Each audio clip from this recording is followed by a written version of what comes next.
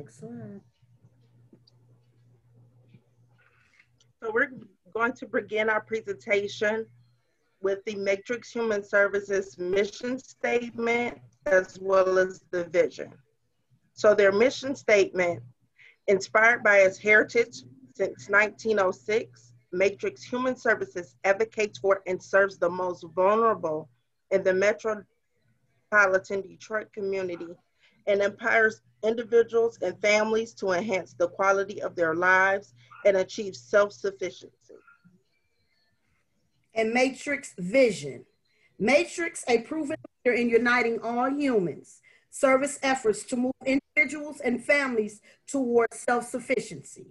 In our time, with your help, eradicating poverty of the mind, body, and spirit. My name is Lisa Williams. I have 30 years of child care experience. Out of the 30 years, I've operated a licensed home daycare for 11. I worked at Focus Hope as an early Head Start and as a Head Start teacher. I was also an interim educational specialist who later became the educational specialist for GSRP. Now I am the child development specialist for Matrix Human Services over 2 sites, Early Learning Prep and Franklin Wright Settlement. My partner will introduce herself and give you a little information about her background. Good evening, everyone. My name is Sasha Edmontson. I am currently the Child Developmental Specialist for our 7 home provider child care centers. That is House of Joy, Young Faith, Willis Wonderland, Carly's Home, Fun Time, Say's Home, and Home Away from Home. I started my career in early Head Start 7 years ago at Focus Hope. I was there as a substitute slash part-time teacher. Shortly after that, I was hired into New St. Paul Head Start when they began their early Head Start program. And there I was the lead teacher for the very first time. It was a very exciting and scary experience because I had never been a lead teacher before, but I truly and thoroughly enjoyed being in the classroom with the toddlers. From there, in October of 2017, I was promoted to their mentor coach over all of the early Head Start centers. That was about 7 centers and 3 of their child care partnerships. So I had a total of about 12 classrooms that I oversaw as their mentor coach. And that's it. Okay, now we're gonna move on to our icebreakers. If you have your cell phone, ladies, I'm gonna choose 5 people and I wanna know what your screen lock picture is. So let's start with Lindsay Gray. Unmute yourself and tell us what your screen lock picture is. I'm sorry, can you repeat? You said what? Your screen lock picture on your cell phone. For instance, my screen lock picture, I have 2 fur babies. So I have one on here, which is Trotter, because I don't get to see him every day. But everybody know who Sassy is, so yeah. So explain to us what your screen lock picture is. My screen lock picture is a picture of my sister and my 2-year-old nephew in their garden. Oh, okay, okay. Yeah. Good, like that. Let's see. Wanda Nathan, come on down. Tell us about your screen lock picture. My screen lock picture is a picture of myself at my 20th vow renewal. We had a wedding for our 20th anniversary. So. Oh, okay. Dress. Okay, good, good. I like that. I like that. Thank you.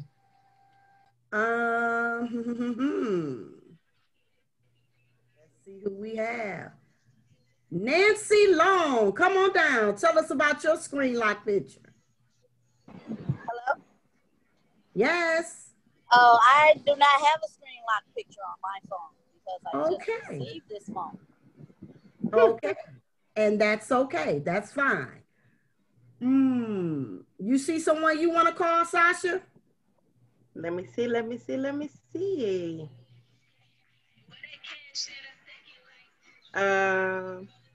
Please mute your volumes, please. Yeah, that sounds like WAP or mulatto. How about Candace Alexander? Candace Alexander, can you unmute your phone and let us know what your screen lock saver is? Hello, guys. My screen lock photo is me and my husband at our wedding anniversary. Well, our wedding. Okay. All right. Congratulations. Thank you. Well, we got one more. One more. What about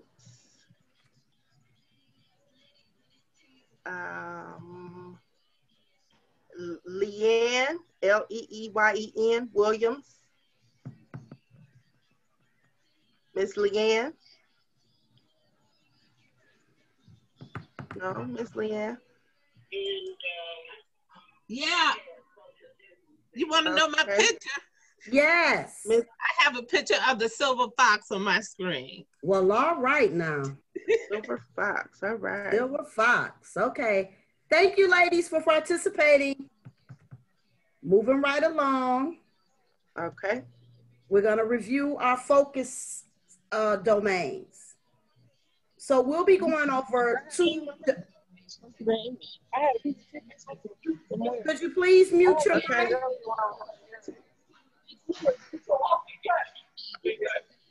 All right. Ladies, please mute your microphones. I need to go through and start calling them out. Muting ourselves, muting them. Yep. Okay, here we go. Section 3, we're going to do adult-child interaction. The focus areas is C, children-adult partnership, page 54, and F, children's conflict resolution, page 63. Ladies, if you have a copy of the PQA, feel free to follow along in your book. That's not a problem. If you don't have it, no worries. We will be putting the pages up on the screen for you. Section 4, curriculum and planning / child observation. The focus areas will include B, child observation and planning, page 68, and assessing developmental progress, page 70, and that's letter C.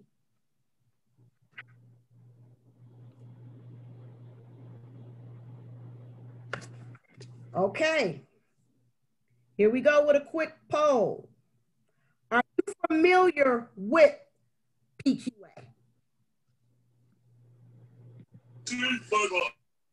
Do I have that poll or you? I had it, but it's not logging, so let's just have them put it in the chat box. Okay.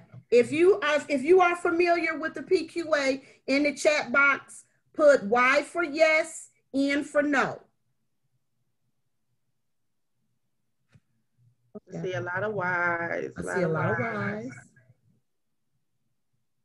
Okay. Oh, a lot of Y's. Okay. That's good. Good. A few N's. Okay. Okay. That's awesome. Okay, everybody. That's awesome. Good. Thank you. Now, ladies, who can tell me what the letters PQA stand for? Please put that in the chat box.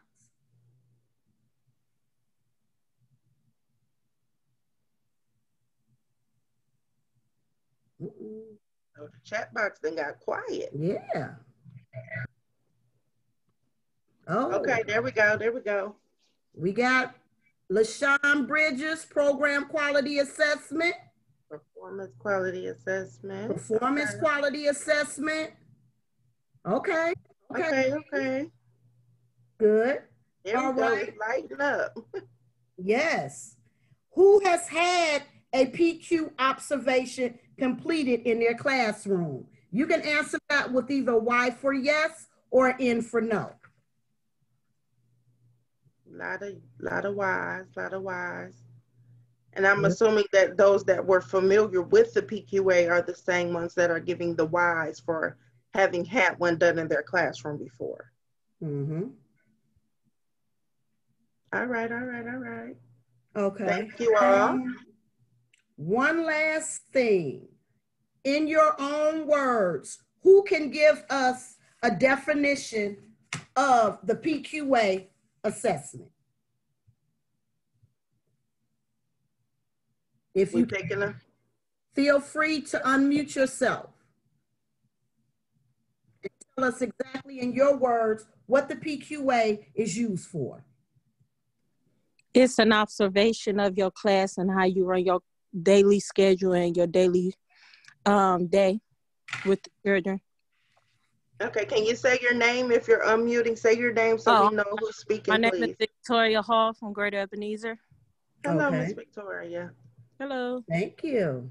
Okay. Anybody else want to give an answer for what the PQA is and what it's for? The PQA, this is Regina Bryan. Getting a lot of feedback right now. Anybody else? My name is Michelle Thomas. Can you hear me? Yes. Yes.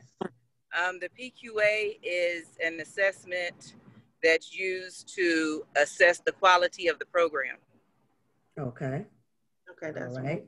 Okay. Absolutely. The PQA, the Infant Toddler Program Quality Assessment, was developed to help caregivers, administrators, and other program staff assess the strengths of their programs and determine where improvements are needed. Okay. Next. So what we're going to do is jump right into section about what adult-child interaction is.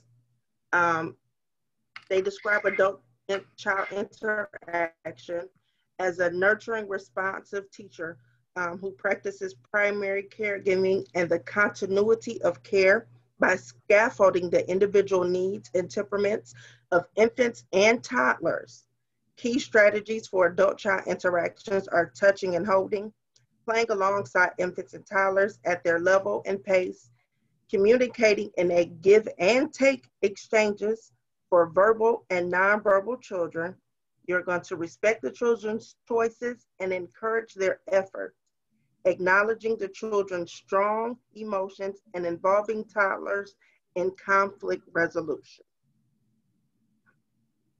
So we all know, since this COVID thing has been going on, that adult-child interaction is definitely going to look different. If you can see on the left side of the screen, the teacher is down at the children's level. They're all participating, and you see that the children are in a close proximity to each other. Well, now, due to COVID, we have to practice physical social distancing. And we're going to talk about how you can support children during adult-child interaction during COVID-19. If you see on the right side of the screen, the children are still interacting with each other, and they are kind of in a close proximity, but they're wearing those face masks to protect themselves. If you look towards the back of the picture, the teacher is there having some adult-child interaction with the child, but she's also wearing her face mask as well. So, from a PowerPoint presentation that was given by the Early Head Start Education and Wellness, they had a presentation titled Caring for Children in a Group Setting During COVID. And this is one of the slides that they presented. And it says physical, not social distancing. So we still want to keep that safe physical distance with the 6 feet apart, but social engagement is still very important. So we want to keep the kids physically distant, but socially engaged with each other as well as with ourselves. It's very important, not only for the PQA, but for your everyday. You want to keep those children engaged with each other as well as with yourself, because it helps them build social development skills, and they also learn how to build trusting relationships with caregivers and others around them. Also, you want to keep on hold bringing toys from home. We know sometimes children have that favorite toy or that blanket that they just have to have with them. But during this time, it's very important that they keep those things at home. And also, those children that haven't seen you in a long time and haven't seen their friends in a long time, they want hugs. Naturally, even before COVID, when your students saw you and they were excited to see you, they ran up and gave you a hug. Oh, Miss Lisa, I'm so happy to see you. "Oh, Miss Sasha, I'm so happy to see you. I missed you. I'm glad to see you." They were excited to do that. But unfortunately, due to COVID, we have to find other ways for them to show that they're happy to see us. So now what we're going to do is see a video from one of my favorites, Miss Abby Kadabi, and something that her mommy taught her.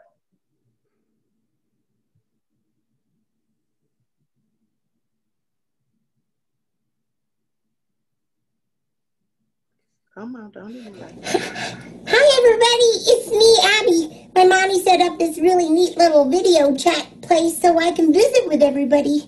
And I wanted to talk to you because, well, I know a lot of us are having some big feelings right now. I know I am. And that's okay because, well, we're all in this together. And I've been spending a lot of time with my mommy and my stepdaddy Freddie and my brother Rudy, and, well, she taught me something really nice. I think you're going to like it too. She said that when I have big feelings or little feelings or anything in between, I can just give myself a hug. That's this, a self-hug, just like that. And it's really nice. I hold myself real tight, and I take a deep breath, and I feel comforted. And, well, if you're having those feelings too, you give yourself a nice big hug. And know that all of us here on Sesame Street are thinking of you. And we're hugging you nice and tight. All right. Well, you take care. I love you. And twinkle out. Caring for each other. Visit sesamestreet.org/caring for videos, activities, and tips for the whole family. I absolutely love Abby Kadabi.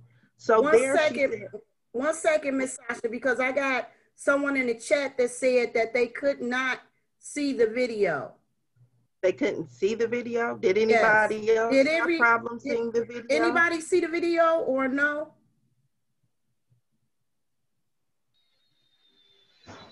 You can comment in the chat if you were not able to see the video. Okay, I'm seeing some yes, I did. Okay.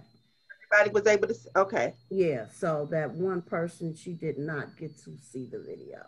Okay, they could see in here. Okay. Okay. So Abby Kadabi is one of my favorites. I love her spunk.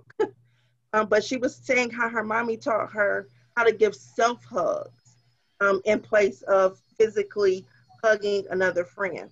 So with that, what are some other ideas that you can bring into your classroom besides the self-hugs that children can practice to greet each other without physically touching each other?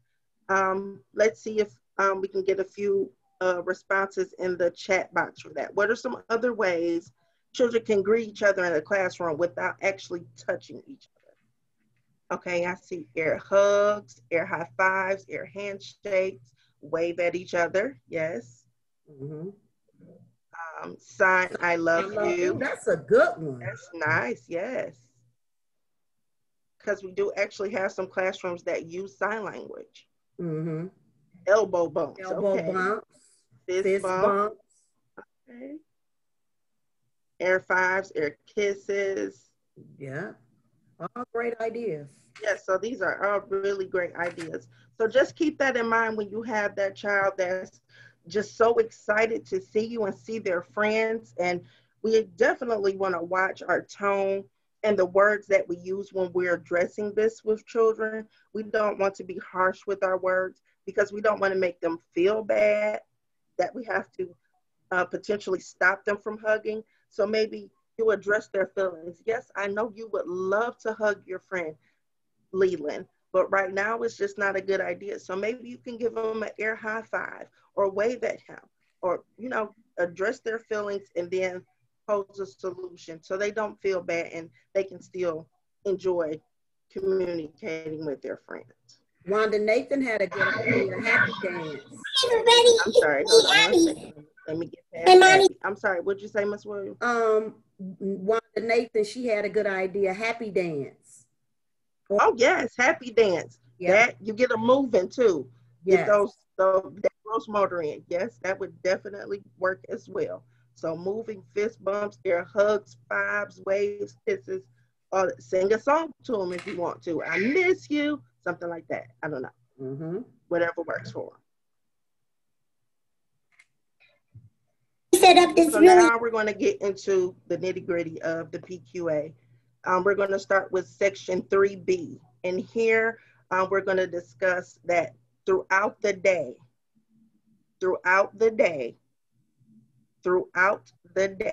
children and caregivers interact at the children's pace. It's not just during breakfast time. It's just not during snack time. It's throughout the day. You want to stay engaged and at that child's pace, because high scope is child-directed, teacher-led, or vice versa. But you want to stay within the interest of those children. When you're going outside, you want to let those children move and crawl at their own space and pace, if possible. You don't want to shove the children down the hallway. You don't want to have little Johnny by his wrist dragging him behind you because he's walking too slow. So at their pace, and make sure that you're acknowledging, oh, okay, I see you're moving a little bit slower than the others. If you're in a classroom with 2 caregivers, that caregiver might be able to stay back as long as you stay in ratio and be with the slower moving children, while maybe the other partner is with the children that can move a little bit faster in pace. As children wake up from their nap, you don't want to rush them from their cots or from their cribs and abruptly move them from the crib to the changing table, or from their cots to the snack table because you were a little bit behind. You want to let those children wake up kind of naturally and let them get the go of, okay, I'm up from my nap, I'm ready to move on to the next thing. For row 6, throughout the day, children hear only positive comments from caregivers about themselves and from others. Positive comments about themselves and others. Some of the examples are, Sam and Carl like painting. You're addressing what the children like doing, and you're also addressing them by their names.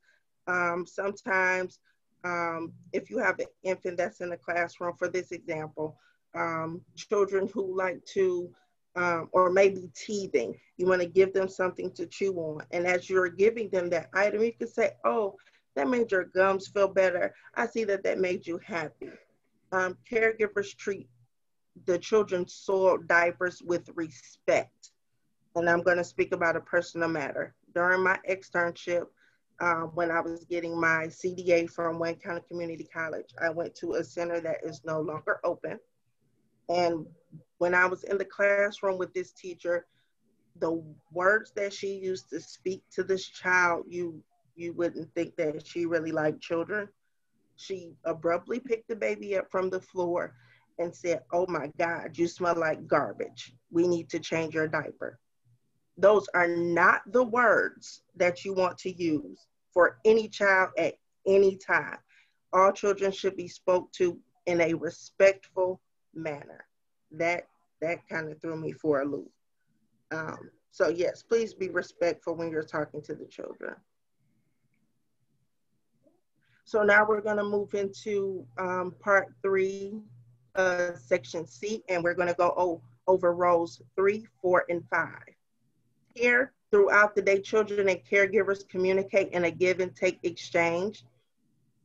They can also use conversation involving gestures, sounds, and words. Here, for an example, you can be sitting over in the rocking chair and little Brenda brings you over a book and she can't really talk, but she brings you a book and she sits it in your lap.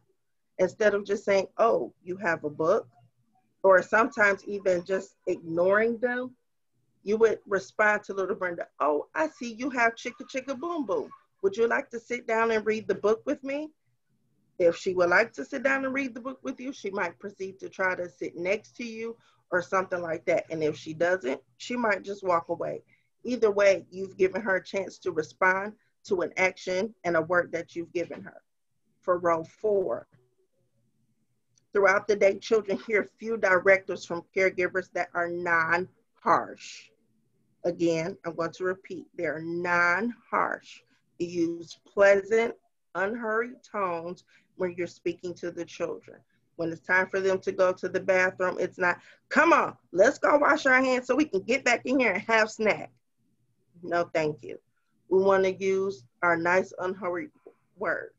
Okay, let's walk to the bathroom so we can wash our hands, and then we can come back and we can sit down at the table and have snack. If you see children, mostly sometimes infants, that might be kind of grabbing at each other, we can tell them, gentle touches, please. Not stop hitting them. Don't do that. Go sit down. That will not get you a level 5. That's more so a level 3. We definitely do not want to go down to level 1 indicators of yelling, come here, or don't make me count to 5, or go wash your hands now. Those are harsh words, and they're also directives that we do not want to use in the classroom during PQA or ever. At role 5, throughout the day, children hear many caregivers' acknowledgments and comments. They're directed towards what the children's actions, interests, ideas, and feelings are. So if a child is sitting at the table and they used all of the crayons to make a picture and they show it to you, and you just say, oh, that's nice. You want to be more specific when you're talking to that child. Oh, I see you used all the colors to make your picture. Or, oh, I see you made lots of circles on your coloring. Those are the types of things that would go towards acknowledgments and comments directly towards what the child is doing. And sometimes teachers don't even do that in the classroom. They just say, oh, and don't recognize or refer to what the children is feeling, and that would be a level 1. So we want to stay in that level 5 indicator column. So next here, we're going to do a little activity. The comments are already on the screen. So we're going to see if you can determine if it's an encouragement or a praise comment. So for the first one, Kevin, you ate all of your vegetables. If you think it is an encouragement or a praise, put either a E or a P in the comment section.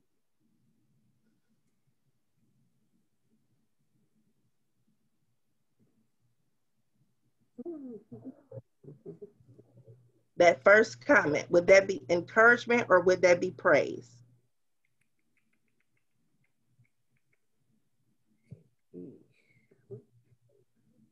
Anybody out there? Hello? They putting them in the chat box. Okay. Oh, talking the chat box. I'm sorry. You can say it out if you want. Or you can say it out loud if you want. Yep. Encouragement. Encouragement. Okay. Let's see. That is encouragement. The next one. Wow, Leland, that looks awesome. Would that be encouragement or praise? Praise. Praise. Anybody else think it's praise? Praise. Chat box like praise. Praise. Okay, okay. Let's see. That is praise. And that's praise because we're giving a positive, but we're not giving what the positive is exactly about. What looks awesome? His shirt looks awesome. The mess that he made on the snack table looks awesome. The milk he spilled on the floor looks awesome. What specifically looks awesome? The next one. Keep going, Ashley. You're almost to the shelf. Encouragement. Encouragement. Encouragement. Yes, yes, yes. Encouragement. Encouragement. Great, great. Yes, because we're noticing what the child is doing. They're trying to get to the shelf, but we're encouraging them. Keep on going. You're almost there. That's like, you can do it. You can do it. Giving them that comment. I'm almost there. I can do it. Just a little bit further to go. So that is encouragement. And the last one. Great job, Nate. Praise. Praise. Praise, praise, because we don't know what the great job was. Great job that hitting Nathan in the arm. Great job at spilling all the anything on the floor. Right, so you want to be specific and direct with what you're referring to when you're talking to the children. So now we're going to get into older infants and toddlers that participate in resolving conflicts. And believe it or not, conflict resolution does exist between infants and toddlers. Believe it or not. So, can anybody unmute their microphone and give me the 6 steps of conflict resolution in order?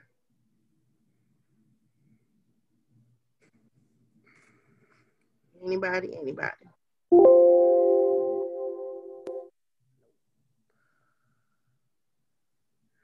Wow.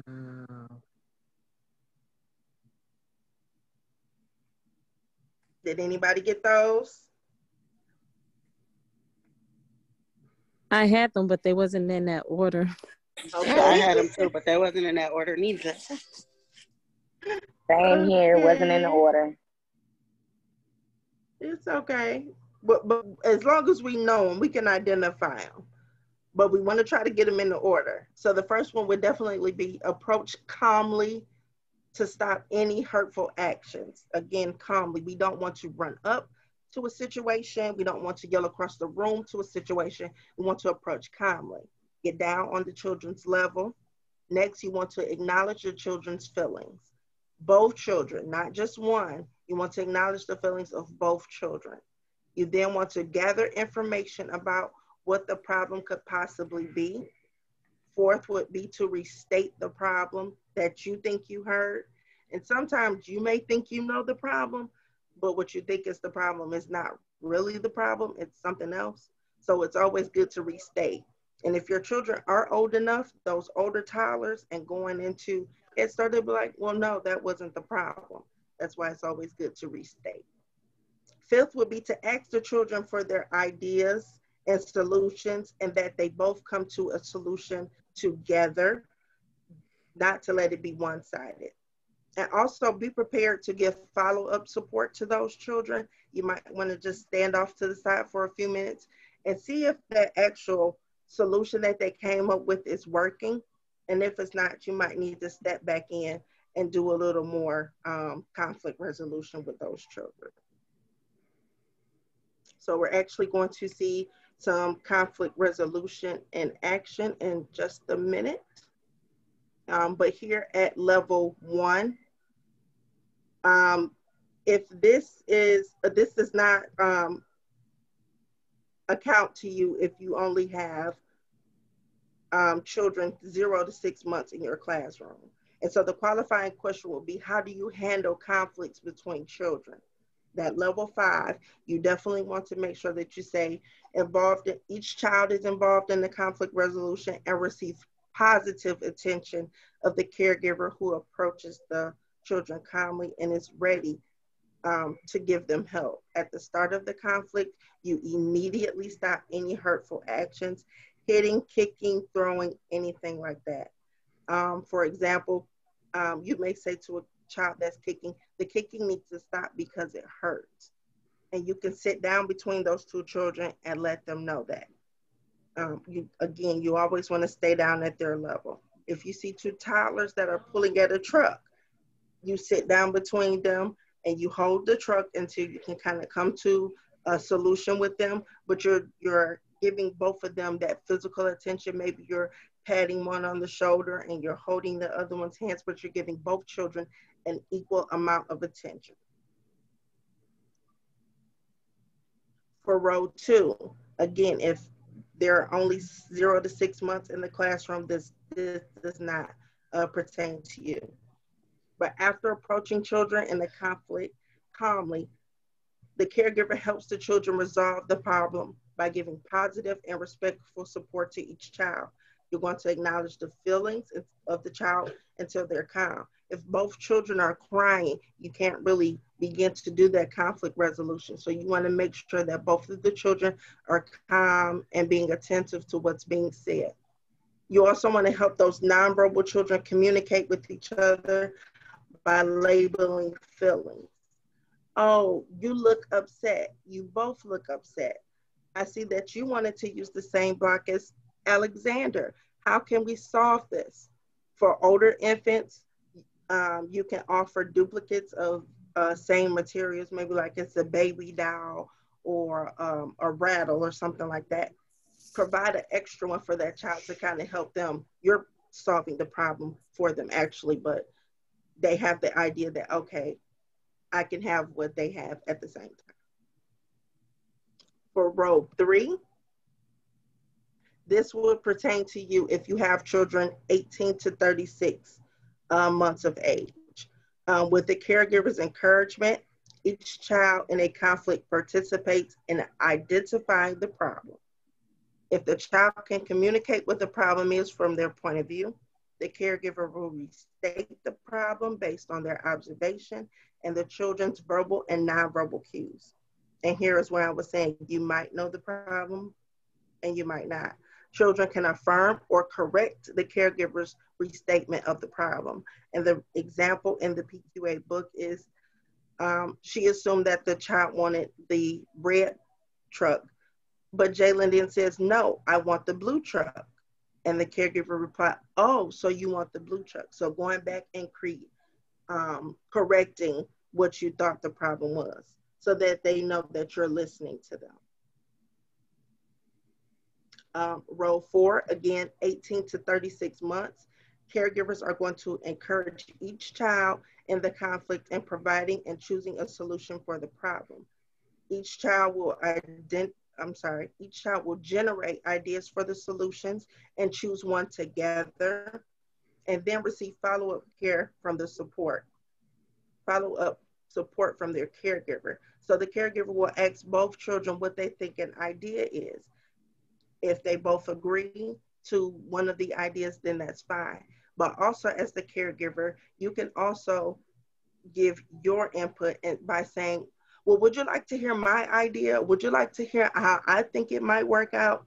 That way, if they can't themselves come up with something and you have something in mind, you're still giving them the chance to participate in the conflict resolution, but then you've given them a solution and kind of help them work it out. So here we're actually going to observe some conflict resolution in action.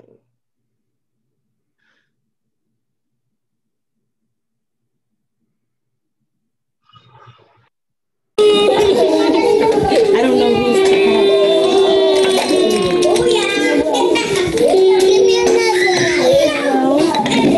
You want what? A puppet show. You want a puppet show? You want a puppet show? And that's the problem? So what are we going to do to solve your problem? Oh, the problem is Daquan hit you over here. All right, let's get Daquan and see if we can solve the problem with Daquan. Daquan, we have a problem over here. I need to help Noelle and you solve your problem. Could you come over here? Okay. I'm gonna hold on to these puppets while we talk. Daquan, you look a little upset too. What happened? No, Noelle said there's a problem about hitting. What happened? I don't like that hitting. I don't like that. Okay, both of you don't like this hitting. Okay, the problem is hitting. Do you have any idea what the problem about? Yeah, what? Don't hit. That's how you want to solve the problem. Noelle, Daquan said to solve the problem. He said don't hit. Would that solve the problem? Daquan, please don't hit me. Oh, you want to say to Daquan, please don't hit me. That's what Noelle wants to say to solve the problem. So that's how we're going to solve the problem? And you're going to get one puppet? So we solved the problem? You solved the problem. Okay. Hello.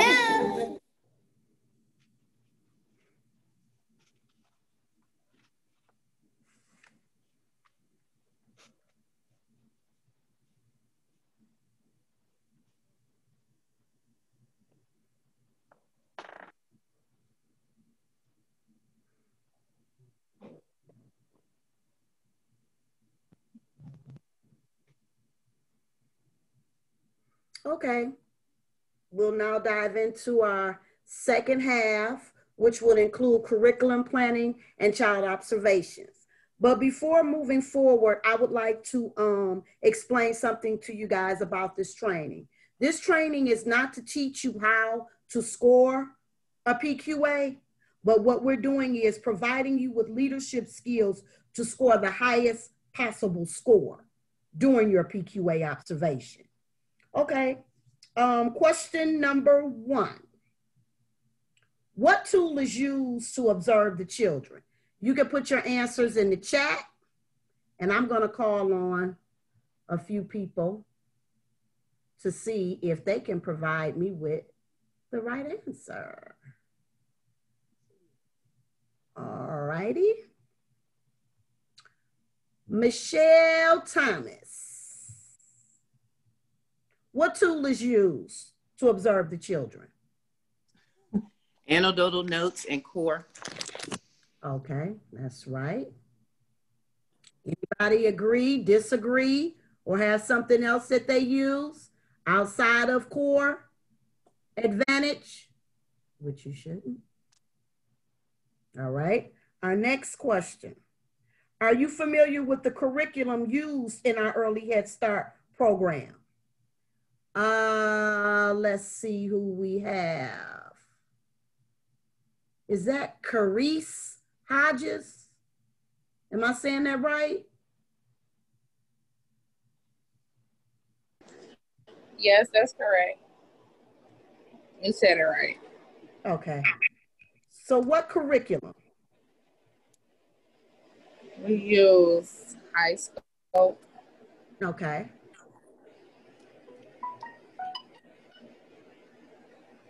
Is that it? Yes. Okay. Now, as far as the curriculum, that is correct. We do use high scope, but we also use the infant and toddler 30-day lesson plan. These are going to be some type of questions that they'll ask you when observing your classroom. Okay, my next slide.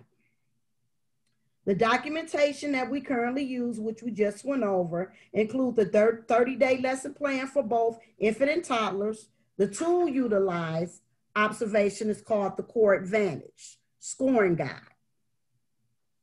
All right, when observing children to take anecdotal notes, we use the Core Advantage. We score children at their developmental level. Usually we score between 0 and 3, depending on the child's age. Now, in some cases, I've seen children score higher, but we always want to score children at their level of understanding to ensure that we are providing a quality note. Example of this. Say, for instance, you have a little boy, we'll call him Johnny, in your classroom. Now, we know that we're trying to get Johnny to be able to write his name or write circles or even grasp a pencil. Now, in your anecdotal notes, you say that little Johnny can grasp a pencil. Now, when the observer comes in, which will be your child development specialist, when she comes in and she sits and she sees this note, but she sees little Johnny can't even grasp a crayon, then we know little Johnny can't grasp a pencil. So that's not a quality note. You always want to make sure that you're taking a note at that child's level, not where you want them to be. You want to make sure that if you are trying to get a child from a 2 to a 3, plan activities around that will help support that child get from a 2 to a 3. Don't just automatically write a note and say a child is doing something when that child has not reached that level. Okay, during the next slide. During your observation, the assessor will be looking for certain evidence and asking clarifying questions. Your response to the questions will determine your level score. The clarifying question asked in this domain is a 2-part question. First part, how do you observe your children? The second part, how do you interpret the development that you see in infants and toddlers every day? You will want to give an answer that includes 6 elements. In your own words, the Examples are, but not limited to, 1, approaches to learning. How children make choices, solve problems. 2, social and emotional development. How children form attachment, express emotions. 3, physical development. Health, how children move their bodies and move with objects. 4, communication, language, and literacy. How children listen, respond, communicate non-verbally, speak, and explore books. 5, cognitive development. How children explore objects, form objects, permanence, learn number concepts. And 6, creative arts. How children imitate, pretend, explore art materials, listen, and respond to music. The second part of the question, how do you interpret the development that you see in infants and toddlers every day? Caregivers should work at children's own level instead of pushing them to the next level, like I mentioned before. Always work at their level, because you can easily, if you're trying to push a child to the next level and that child is not quite ready to go to that next level, that child will become discouraged. And every time that child sees you come, they'll sometimes clam up like, okay, here we go. It's almost like you're giving them a test. So we want to make sure that we are letting kids work at their level, their pace, and not pushing them too fast. Okay, row 2. Clarifying questions that will be asked by the assessor. What kind of information do you write down as you observe infants and toddlers throughout the day? In this section, you want to make sure that you're taking quality notes throughout the day. Make sure the anecdotal note has the who, where, and the what. Your note should be what you see and what you hear, not what you think or what you want it to be, but what you're actually seeing and what you're actually hearing. The next one, the clarifying question that will be asked, how do you use the information you write down? You should answer this question as follows. I share anecdotal notes with parents daily, during home visit, 2, parent-teachers conferences, 1 and 2. A parent may decide, okay, well, today I might want to speak with Miss Lisa regarding my child's development progress. Okay, well, that could be today as well, too. You probably didn't have a meeting scheduled, but maybe now, well, now they'll probably be calling because of the new COVID rules. So you may have parents calling instead of walking in and asking you, okay, well, what's going on? How's my child doing?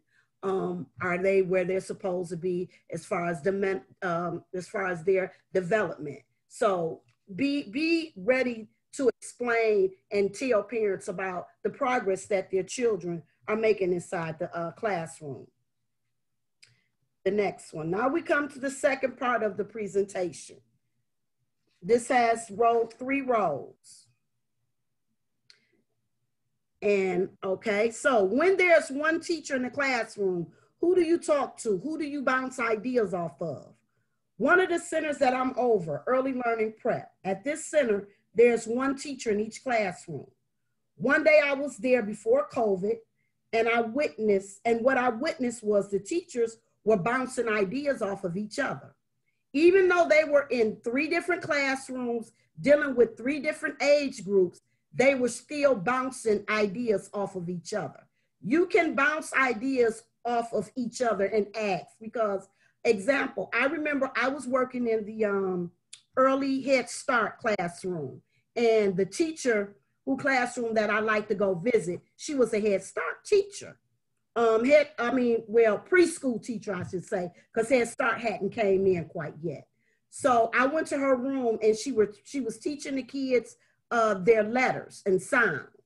And what she had balloons. Now we know now we can't use balloons in the classroom, but she had balloons in the classroom, and she had the letters wrote on the balloons. She would make the letters sound, and the kids would have to go and find the balloon.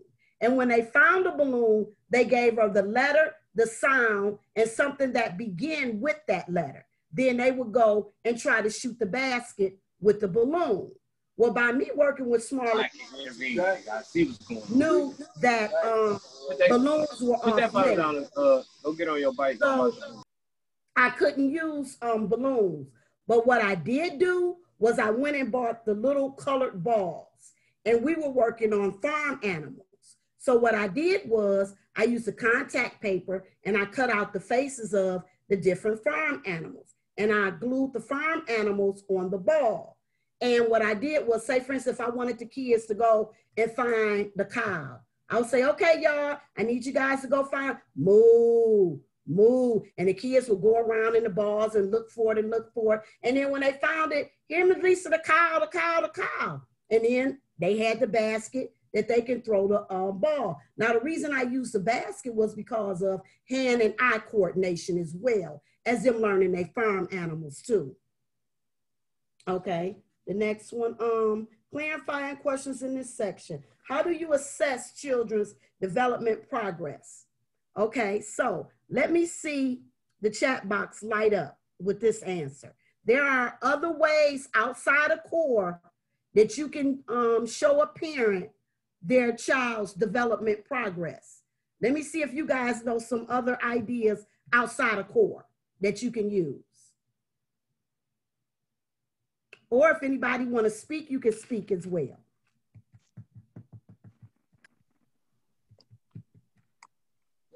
Victoria Hall, you have your ILPs. Okay, ILPs. I see anecdotal notes on in the chat, correct? Anyone else? Okay, I know when I was in the classroom, I used portfolios along with my anecdotal notes, along with my ILPs and all of that. I would also, I would have work from when the child first came into the classroom, in the middle of the school year, then towards the end. So this way I had concrete evidence to show the parent their child's progress along the way of being in my classroom. Like for instance, a parent wanted a child to write. Okay, so when the child first entered the room, the child was scribbling. All right, so when I had that form of evidence to show, then in the middle, she started making, like just making circles, circles, circles, circles. And by the end, she could make the letter A. So I was able to show that parent the progress that that child made from beginning to end. So you guys can also use portfolios.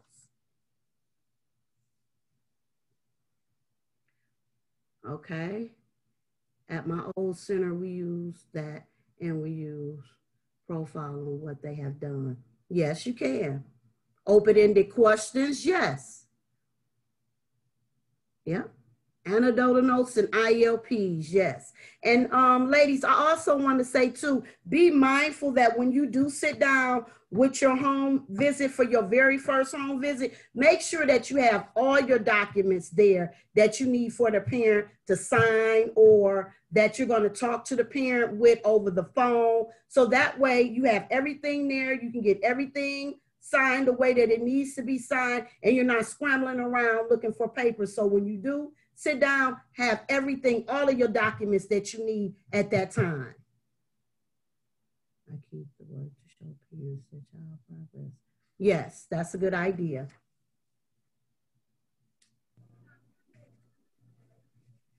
Well, any questions?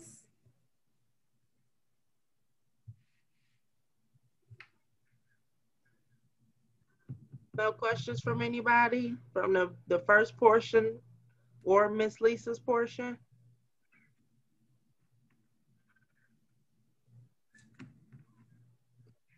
Okay. Somebody said, since we're not doing parent-teacher conferences, how will they sign the documents? The teacher, you will either sign over the phone, or you're gonna sign virtual meeting. So couldn't we do the home visits like on Zoom since the COVID is going around? That's where you assign virtual meeting. If you have a parent and you guys are on Zoom, the teacher's going to be responsible to sign that document, and that's going to say virtual meeting or over the phone?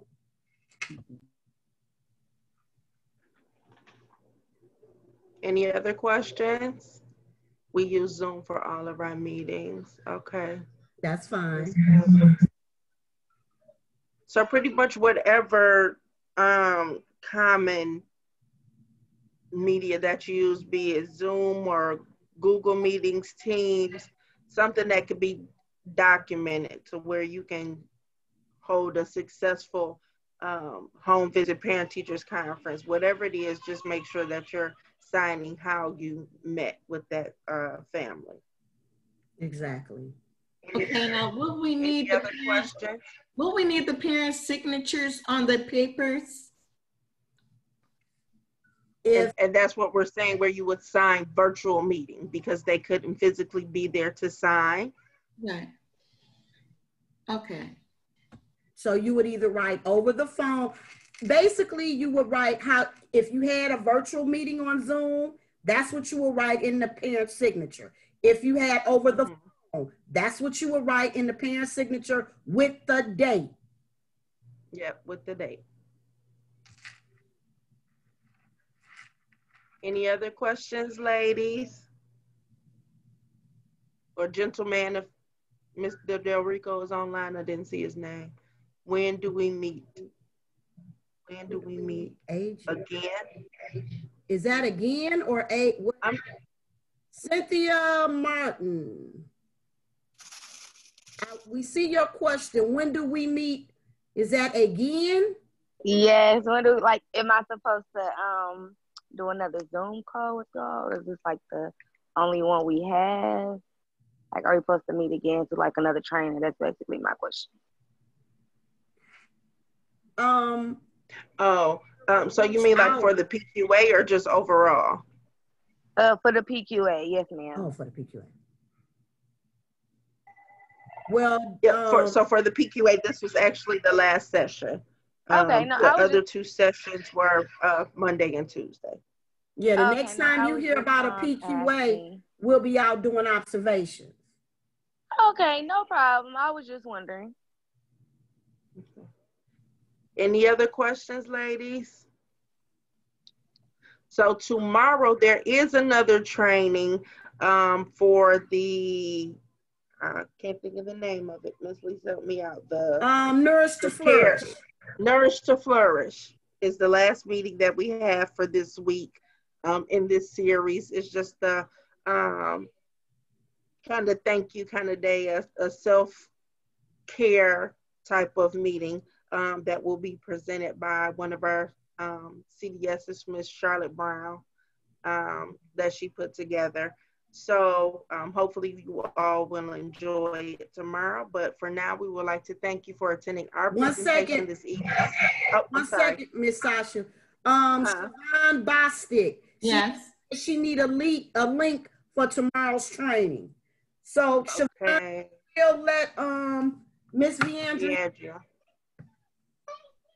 Me as well. Cynthia Martin need one as well, a link for tomorrow. Cynthia Martin. Yeah, I'm sorry. Hi, this is Viandria. The link will be sent out in the morning. Okay. Thank you. Thank you. Okay, thank you.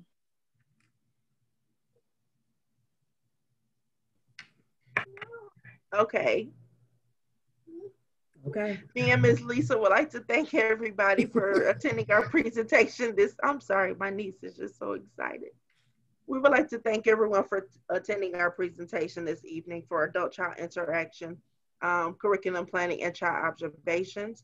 We do hope that this review will really help you prepare your classroom and be ready to receive those scores of 5s. If you do have any additional comments or concerns, feel free to contact your child developmental specialist in whichever way they prefer you to contact them. And again, thank you for enjoy the rest of your evening. Thank you. Ladies. Stay on for a second. Good night. All right, everybody. You told me to stay on for a second, Sasha? Uh-huh. Okay. Stop recording.